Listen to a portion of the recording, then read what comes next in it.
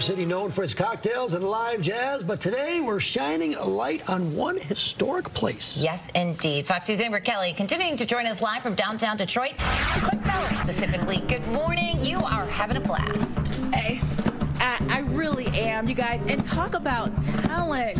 Okay, first of all, Louis Jones III. I just want to, good morning, okay? Hey, I want to let you guys know this all started with 2 wooden spoons, right? Yeah. I mean, you talk about, I mean, amazing. I mean, he is so talented. Talk to me about your love for drumming.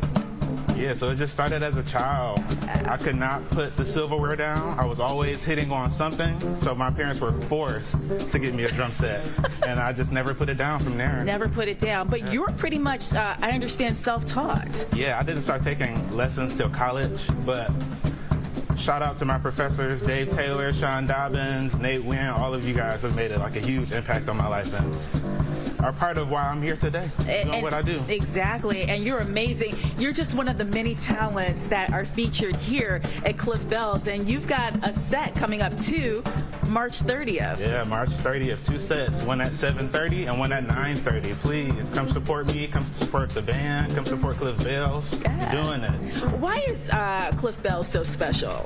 Well, for me, it just holds a very personal place in my heart. It was like the breeding ground for musicians. Yes. There were a lot of people that came in here and showed me the way. So I like to come back and do the same. And it's so iconic.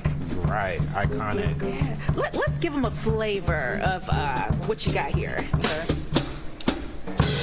All right.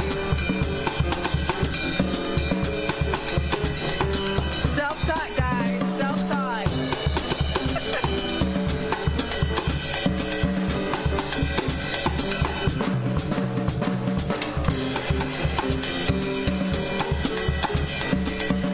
And anytime you come to Cliff Bell's, you have different talent, which is so nice. One day it may be someone drumming, the next time someone playing the piano. It's all right here, and of course it's paired with great food, great wine. We're gonna have so much more.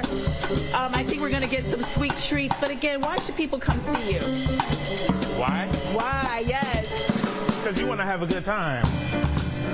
Amen. We all want to have a good time. Happy St. Patrick's Day. We're gonna have so much more. Don't go away, guys.